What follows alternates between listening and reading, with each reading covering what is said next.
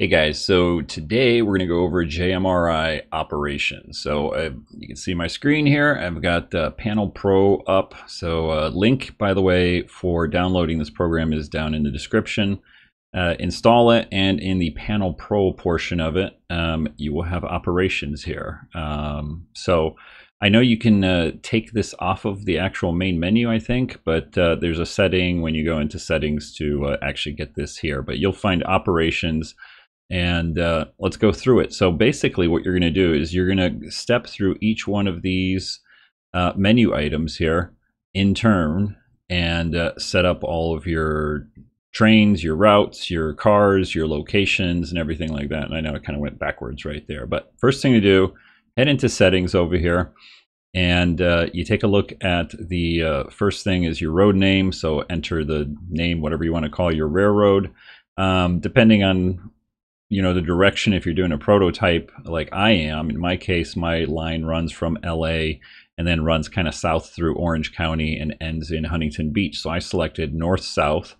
It's an HO scale, maximum train length here. Pretty much everything else I left alone.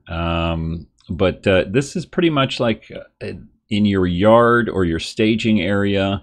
What's the maximum amount of cars that you can fit in there? And obviously this is 650 feet. That's kind of what I settled on. That lets me get all of my cars onto the sort of departure track and still have room to run around either side, right? So that comes into play with when you start setting up trains and stuff like that. But that's probably the most important thing you can set over here. To start out with. The rest of it I pretty much just left alone. You go ahead and save it and away you go. That's settings. Next you're going to want to set up your locations, and in my weird goofy setup here it keeps popping up on my other screen, so I'll drag that over here. We'll make it big, and well, I guess you don't need to make it big. Let's see, we'll just do that. So hopefully I'm not blocking it. There we go. So you can see in my layout, my trains actually start out in Los Nitos Yard, but it was the last thing that I added, so it's just location-wise here in the window. It's displayed last. But then they head out to Santa Fe Springs, Cerritos, Stanton, Westminster, ending up in Huntington Beach. Now, when you click the Add button down here, you can see here, it comes up like this. You can put in your location. Yeah, you put in whether trains are traveling north or south into that location, and what type of boxcars they're going to have, or what type of cars they're going to have here. And important thing right down here is whether it's just a spur or a yard. So only the yard is labeled as a yard here. And then you hit add location, and it'll add it right there. So let's take a look at, say, Los Nitos Yard here. And here's what it looks like. So basically cars come in and leave the yard going north and south, so that's selected. Pretty much almost all the cars here are selected, other than like the engines and locomotives, because I don't actually use that portion of the program. And then what you do is you actually add the track down here. So you hit the add yard track button, and that's after you selected yard over here.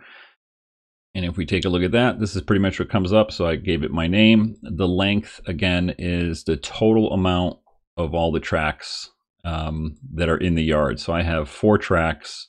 I came up with just 1,200. It seems to work, able to fit all of my cars in the yard.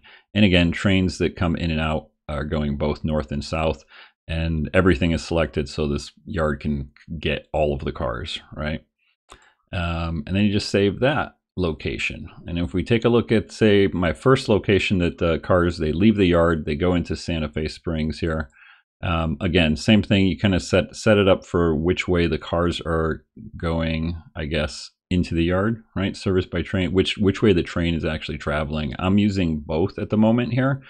And the important thing here is once you start putting in the locations, then you're going to start putting in the individual tracks right here. And that's why you've got spurs selected right over here.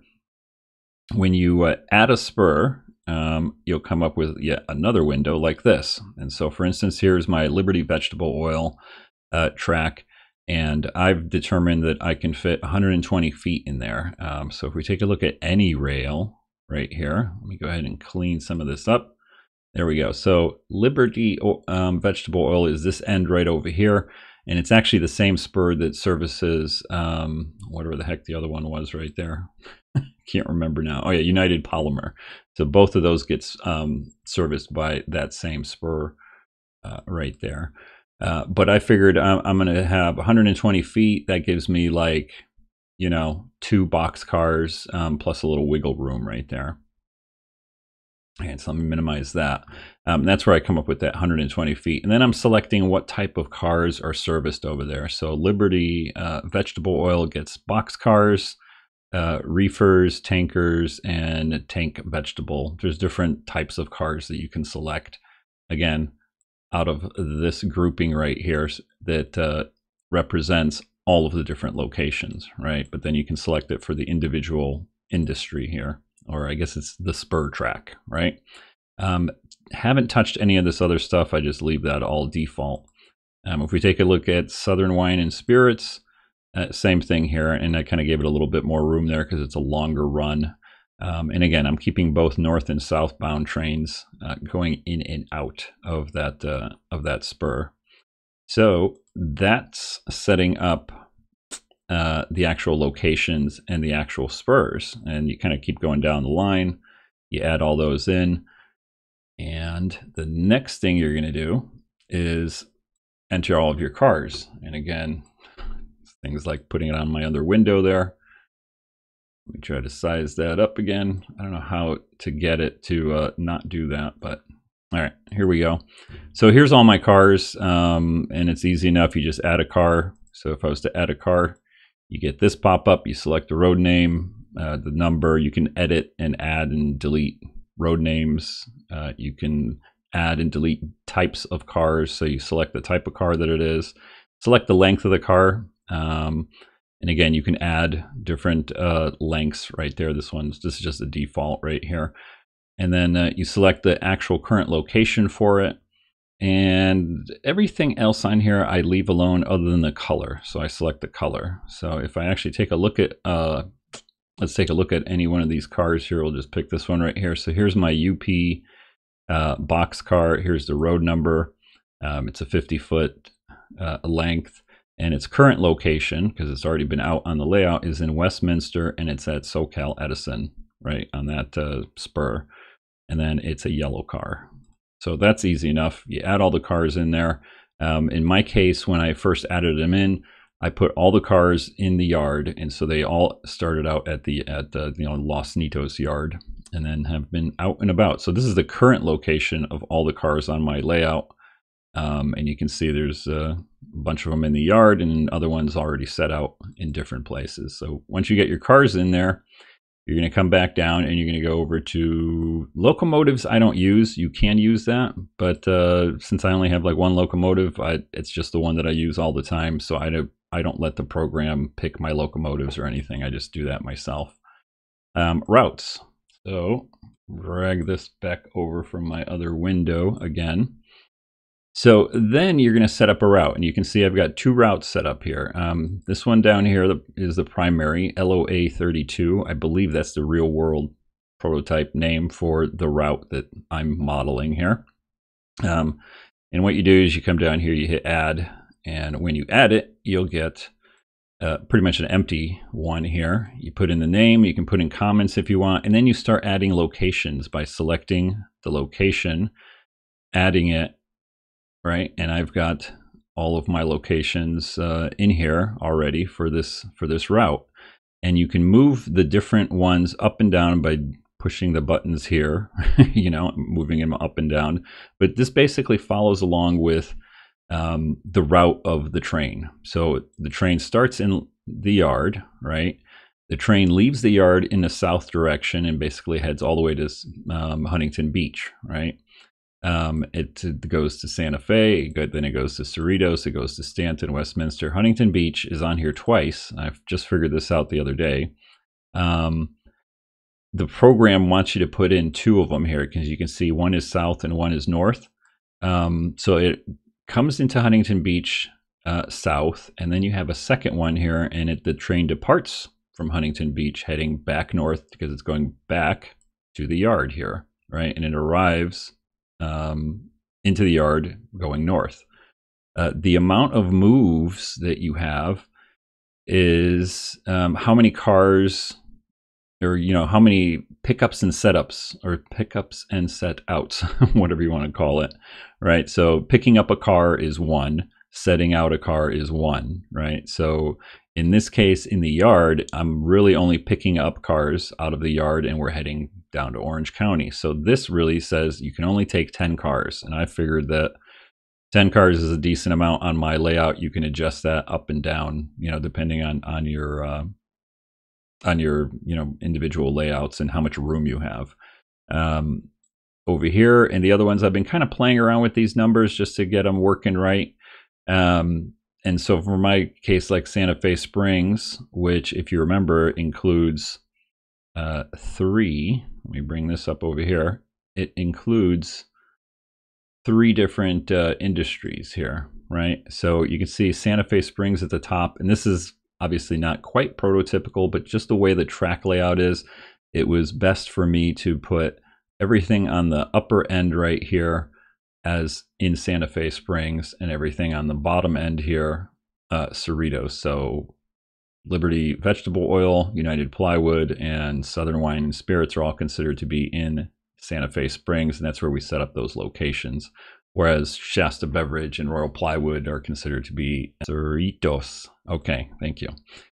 All right, let me get rid of that. And yeah, so I figured there's like 5 moves for that. And so those 3 industries will get a total of 5 moves. So meaning that out of those 3 industries, we can set out 5 cars, or we can pick up 5 cars, or the program will do a mixture of both. Random, I'm not quite sure what actually it does right now, but you can see you got pickups and setups, and you basically just select yes or no at these locations. Do you want to pick things up? Do you want to set things out? You can see I've got yes for everything, and that seems to work fine for me right now. And yeah, that's pretty much all you do. So once you've got all of those items in there, and kind of important that I figured out at the very end over here, I've got 10 cars, which means that it's, or 10 moves, meaning that when the train returns back into the yard, it can have a maximum of 10 moves, meaning basically it's going to set out 10 cars, or arrive with 10 cars, or less. It just depends on what the program decides to have you do. Sometimes it's 9, sometimes it's 8, but it usually tries to do 10 cars, the number that you actually put in here, right? All right, so now that you've got our route set up, you have to go back in here, and you have to set up a train. Once again, my train is going over to the other screen. Here we go. All right, so you can see I've got 2 trains set up over here, and what you do is you hit add a train, and you'll come up with, come on window, we'll look at the primary one here. You'll come up with this window. You can call it whatever you want. Again, I'm just calling it the LOA 32 train. Description is it's a local to Orange County. I'm not doing scheduling, so departure times and all this, I just leave blank or whatever. I just leave it at zeros. The route is where now you're going to select your route. Remember, I had 2 routes, and so the 32 route is the one that I'm using. And once you actually save it, after selecting this, it should come up over here, and you can see it's got the route again, right? From the yard all the way down through the different locations to Huntington Beach, and then leaving Huntington Beach, going back to the yard. Gives you all the different types of cars again, and these are all selected based on what cars we selected in different locations, right? Or you can just add, like I don't get coal cars, so that's not selected here. Again, locomotives, I don't bother with that, and all these optional things with cabooses and blah, blah, blah. I don't do that. Once you save that, now you're ready to hit build over here in the trains section. So you'd come back here in trains if you're not already there. And what you do is you hit build. So you can either, the check marks here, if you have multiple trains, you can build a whole bunch of them. You just check mark them all and you click the build down here. Or you can individually just build by clicking right there. And you can see that the status has changed. It says partial 19 of 27 cars. So let's take a look and see what this what this looks like, right? Now, in order to look at the manifest, sorry, you can actually look at it right here when you click on preview, or just click the preview button here. And I know this is really tiny, but basically, here's the manifest, and this is what I use to print out and go work the yard right here, right?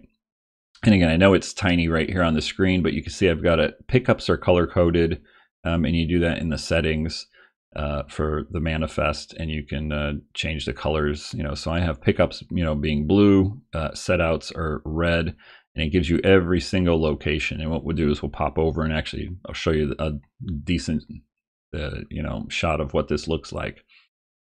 Actually, I thought I had it lying around here. No, I don't. But anyway, so it leaves the yard. It's got these cars, and it tells you down here, it says it's leaving with 9 cars, and then it arrives at Santa Fe Springs, and it gives you all of the different locations here on what you're going to be doing, which cars are getting picked up, which ones are getting set out here in red, then the next location, the next location, the next location. Finally, in this section, remember I had the 2 Huntington beaches. So the program knows, and apparently that's new with the newest version, I think. I may be wrong on that, but that's why you had to put the 2 different locations, because it says down here, scheduled work at Huntington Beach, and then at the bottom it says the train departs Huntington Beach northbound, right? And we're going back to the yard, and so that last part right here is all of the cars that we had picked up along the way, and they're going back into the yard, right? One quirky thing is, so now you take that, you print it out, and yeah, you can go do your thing. And then when you come back, once you've actually done it, you would click move, and it goes steps through each one of the locations until it gets to terminate, and that's it. And so the program has registered where your cars have gone, which ones you picked up, which ones you dropped off, where everything is. It keeps track of all the cars, right? If you don't like what the train has done, right, you can always hit the reset button down here, right? Don't hit delete, because it'll just delete it. And don't step through and go to terminate, because then the cars are all over the place and they're in the wrong spots and whatnot. You just want to reset down here, right? And so if you reset it, then you can make changes, like if you want to change the route around a little bit, or change these numbers a little bit to play around and see what the program actually does. That's how you would do that. But again, I'm not going to make any changes, so I'm just going to hit build again, and it should pretty much just give us the exact same. Come on, where'd it go? Preview. Where is the preview? It's thinking about it. It's probably crashing right now, but that's where you get the preview, and it's ready to go, right? One little weird thing is to actually print the manifest, you have print options from the train section. Okay, and let me bring that over from the other screen. We'll make that a little bit big, but here's where you set the colors for pickups, setouts, and then this is for locomotives, these top 2 lines, and then these over here are the actual cars. And you could, say you can put in anything right here, any kind of text, but we're calling it pickups and setouts. And you can select the different items that you want displayed in that manifest. So I have the actual, railroad, or the car name, the whether it's UP or whatever, the number, the type, whether it's a boxcar or a tanker, the length is nice to have, the color is nice to have. For pickups, you want to have location selected here, and for setouts, you want to have the destination selected here, right? And once you save that, in order to actually print the manifest, you have to go into the actual train, right? Print it, and then go over here, and that's where you print it. So I would print it here. If I do preview, that's what we're going to print. And you can go in and change the font settings and all that kind of stuff to make it fit. I modulate, or I change mine depending on how long the train is, because I just like to have it on one page. So the font's a little bit small, but let's go ahead and I'll show you the actual printout so you can see what it looks like. All right, so I grabbed the clipboard with the printed manifest. Say hello to Benjamin. That's the pup over there. He's chilling out.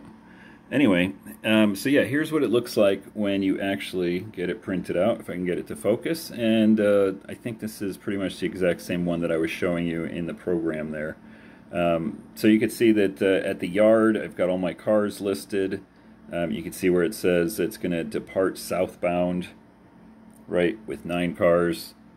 Santa Fe, we're going to end up looking like picking up one from Southern Wine and Spirits, and then we're setting out 4 cars, 2 to the vegetable oil, another 2 to Southern Wine and Spirits. Then we're departing there with 6 cars, going to Cerritos, and we're picking up 2 cars there, one from the Royal Plywood, another one from Shasta Beverage, and dropping them off, and so forth and so on. So it goes all the way down the line. And then finally at Huntington Beach, you could see at the bottom right there, it says departs Huntington Beach northbound now with 10 cars. So those are all the different blue cars that we picked up. And we end up at the end in Los Nidos with those 10 cars, and train terminates right there. So that's what it looks like. And again, I changed the font size just so it fits on one nice page, like so. And you can put in a logo if you want and all that kind of good stuff. So that's my quick and dirty how to set up JMRI Operations and use it on your layout. It may be a little daunting when you first start screwing around with it, but it's not that bad. And you know, once you get everything set up, it's nice that you know, instead of like sitting there and trying to figure out a schedule and trying to figure out which cars are going to move which way, this adds a little bit of a sort of surprise to it. You know, you just hit build and it comes up, and here it is, and this is a nice surprise. You look at the list and you know, okay, look at, I got to go pick up these cars and I got to go drop these ones off, and it's sort of randomized. You know, you're not putting it together beforehand. The program is doing it for you. And it sort of helps with, I don't know, being a little bit more realistic. You know, you show up like you're the real engineer, and you're gonna, you know, well, what am I doing today? You know, instead of like you actually doing it yourself. And yeah, I tried to do, or initially on my layout, I was thinking of doing like, you know, car cards and waybills and all that stuff. But you know, I guess that's fine for older railroads, you know, that are based in like 1970 and older, you know, but in the modern era, they don't use that, and so you know, everything's computerized, and so, you know, they use a program more like this, where they have manifests and switching lists, and you can print out individual switching lists if you're going to sort of divide this up with different trains and different users and all that stuff. I just use this manifest as how I run the actual train, right? So hope that was a little bit helpful. Let me know if you like that, or if you use JMRI, or if you thought about using it but kind of looked too confusing to you. Let me know in the comments below. Don't forget to hit the thumbs up there, like button, and the bell button. Again, you got to keep saying that all the time so you get you know, notified when I do a new video. I will be doing probably this train. I think I'm going to record actual operations, which will be this one right here, later on today. And that should be up in the next day or so. So hope you enjoy that. Till next time, take care, guys. Benjamin, say bye to everybody.